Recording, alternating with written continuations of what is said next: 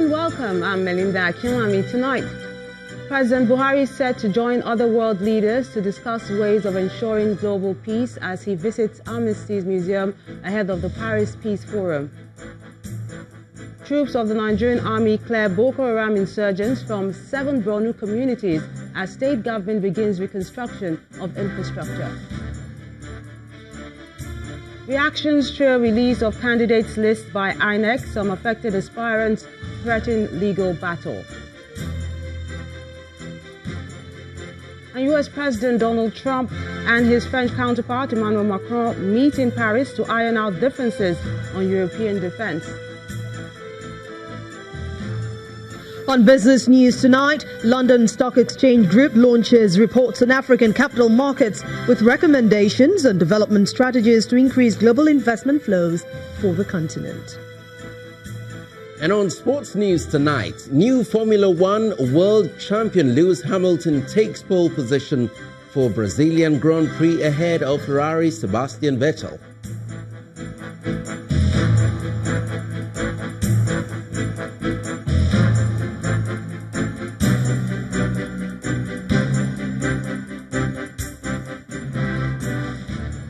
We begin from outside Nigeria in Paris, where the president is set to join other world leaders tomorrow for the commemoration of the centenary anniversary of the armistice, which was signed in November 1918 between the Allied forces and Germany to end the First World War.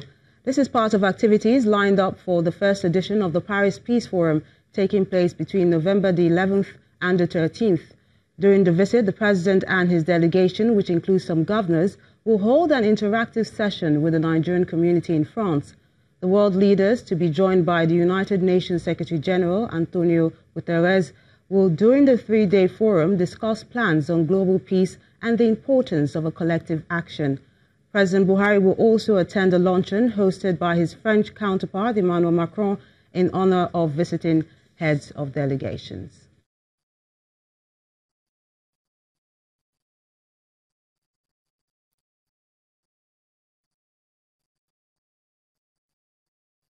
To discuss more about the president's itinerary and his visit to Paris, France, we're being joined by his special advisor on media and publicity, Mr. Femi Adeshina. Thank you so much for joining us on the News at 10. Thank you. Good evening. Now tell us what the president has been up to today. Well, you know, the president arrived here last night. So today he got briefed on the whole program for the whole summit by the Foreign Affairs Minister. And then this evening, he visited the D'Orsay Museum. That museum has the best of French art and some memorabilia on the First World War. You know that the time of this peace forum is also the time to mark the 100 years of the armistice, 100 years after the First World War ended.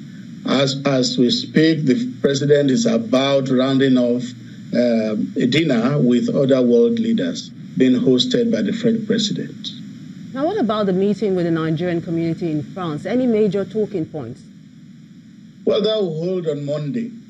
And the issues that will come up there will be the ones generated by the Nigerians in diaspora. They are going to bring up the issues which the president would attend to as best as possible. Now, on this global meeting, what is Nigeria bringing to the table? What are we presenting to world leaders? Well, each leader is going to speak on his or her experience on keeping the peace.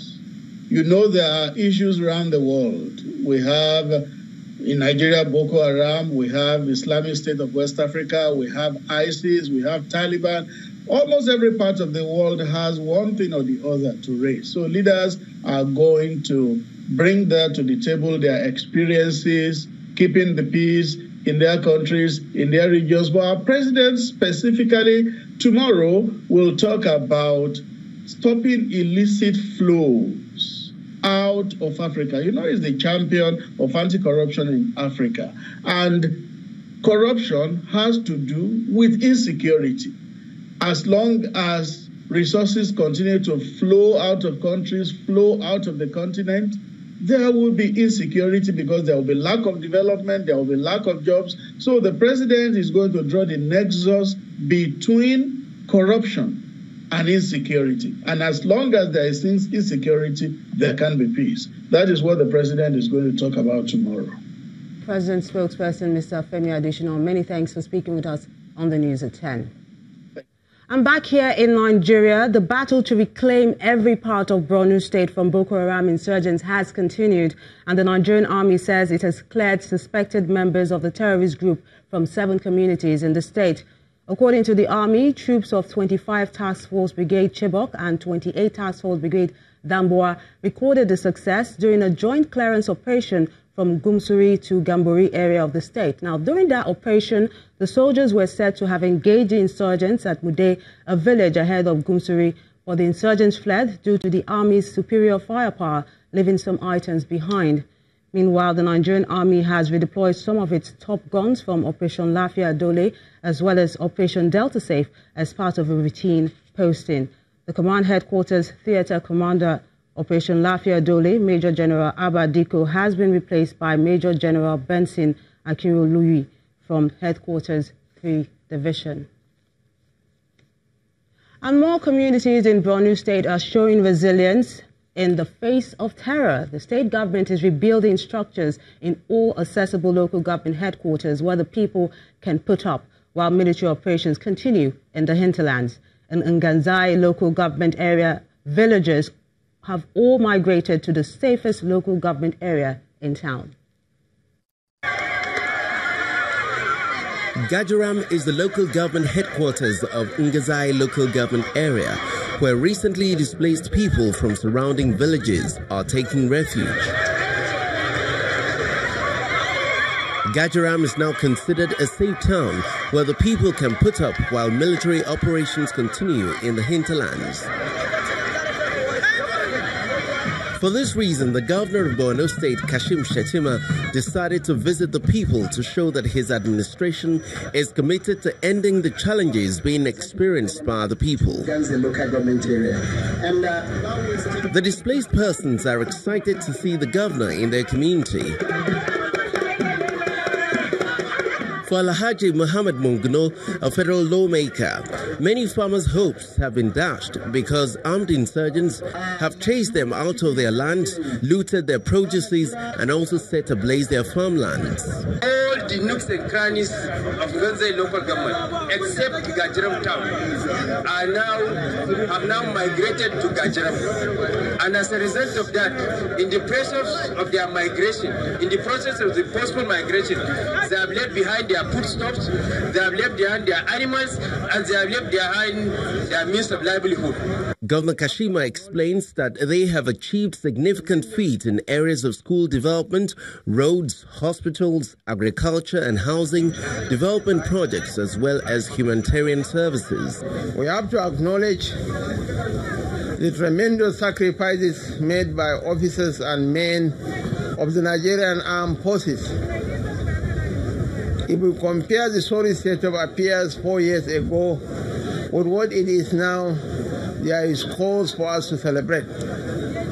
But still, a lot needs to be done, especially in the countryside. The people who are now faced with secondary displacement are being supported with food, clothes and other items for which they are full of gratitude. We appreciate them and we would always welcome assistance at any time because we're poor people. The governor also uses the opportunity to commission a 500-unit housing estate with a mega school, while metropolitan buildings destroyed by insurgents are also being rebuilt. Nigerians have the responsibility to unite against the enemies of the country and ensure the country does not descend into genocide like the one experienced in Rwanda.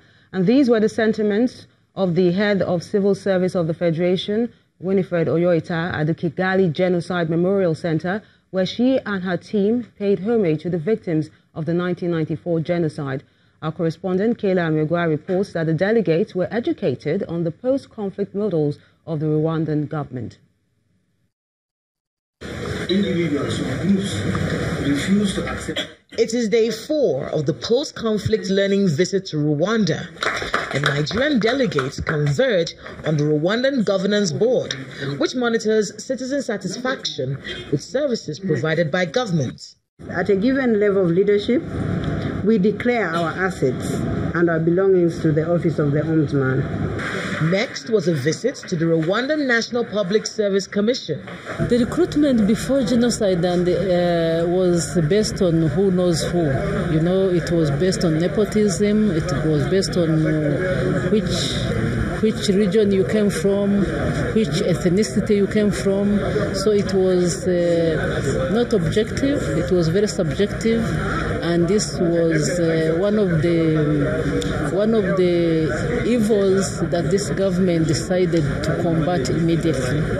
The delegates then made a trip to the Rwandan Genocide Memorial Center, home to 250,000 bodies of victims of the genocide, where the head of the Civil Service of the Federation lays a wreath in honor of the dead.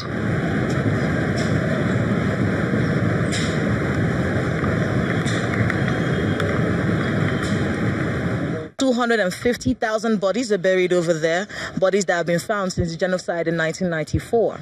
And right behind me is the museum, a reminder of the harrowing experience that the country had in 1994. They make their way into the museum, where they are intimated on the horrors of the 1994 genocide. Here we have the director of the radio, and this is the journalist. Both of them were the key in this hatred propaganda. One was released and by International Court for Rwanda, a critical decision, and also the second one is still serving his time in court. The Rwandan government treats the delegates to a cocktail, and the head of the Civil Service of the Federation commends the Rwandan government on the success of their investment drive. I understand from what I've gathered that there's a long queue of development partners coming in to try to partner, and you're doing what you used to do in childhood, eeny, meeny, miny, moe. You select the one you want and you leave the one you don't want. This is very, very impressive, and it's a big challenge for us. It has been an emotional few days for the delegates. And apart from learning these post-conflict modules, there's a resounding admiration for the resilience of the people. From Kigali, Rwanda, thank you so much. Kayla Amegwa, Channels Television News. And back home in Nigeria, we return once more to Borno State, where calm is said to have returned to Bale Shuwari village near Maiduguri, after troops of Operation Lafia Dole engaged armed insurgents in the area. The insurgents had attacked the village located behind Giwa Barracks, Maiduguri, forcing residents and the people living around there to flee. The insurgents were said to have set their houses ablaze.